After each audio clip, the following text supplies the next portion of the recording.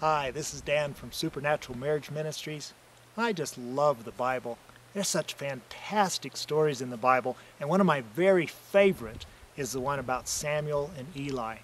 Samuel's just this little guy, and he hears God calling him, and he says, "Here I am," but he thinks it's Eli that was calling him. He goes to Eli and wakes him up, and Eli says, "Don't bother me, Sam, go back to sleep."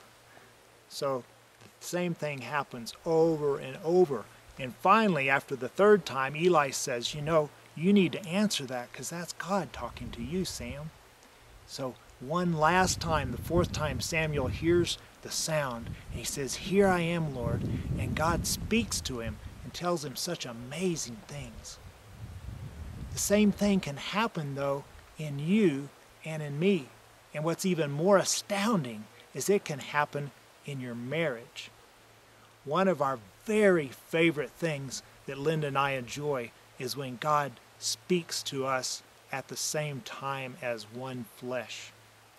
We love it when He speaks to us individually, but there's something special when we're together and God speaks to us. This happened just last week. We were trying to make this big decision, and when we try and make big decisions, we ask God. We say, "God, help us make this decision." And we trust Him, and we know that He will help us.